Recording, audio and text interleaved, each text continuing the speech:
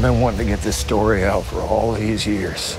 BobRossInc has responded to the new Netflix doc about late painter and TV icon Bob Ross, saying it's a, quote, inaccurate and heavily slanted portrayal of our company. The documentary, titled Bob Ross, Happy Accidents, Betrayal, and Greed, centers heavily on Ross's relationship with BobRossInc co-creators Walt and Annette Kowalski. It also chronicles his death and the eventual legal battles that ensued around profits from his likeness between Ross's son Steve, who serves as a central character, and the Kowalskis.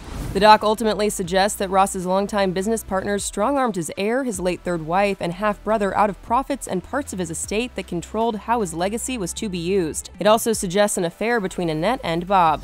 The doc was produced by Melissa McCarthy and Ben Falcone. On the day of the film's release, Falcone told NPR, "We've never intended to set out and create a hit piece. We like Bob Ross, and we still do. We were surprised to uncover some of the things we uncovered." But in a public statement posted to the BobRossInc website on Wednesday, the company claims that although the doc's portrayal of the painter's, quote, inspiring positive outlook was accurate, the filmmakers failed to offer them a proper chance to respond to allegations made in the documentary.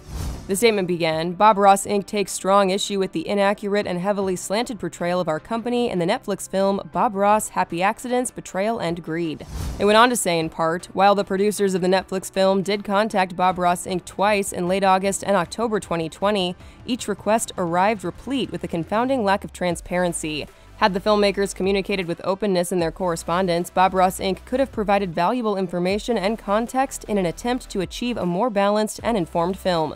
The company also said, after seeing media reports about the film's summer release, BobRossInc attempted to reach out to the filmmakers in May 2021 to offer comment. They did not return calls or emails and finally responded through their attorney. "We provided a comprehensive statement and the filmmakers chose not to use it." A statement featured at the end of the documentary acknowledges this correspondence took place after the movie had already been completed.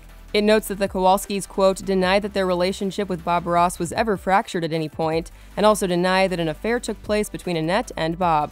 For much more on this story, go to THR.com. For the Hollywood Reporter News, I'm Tiffany Taylor.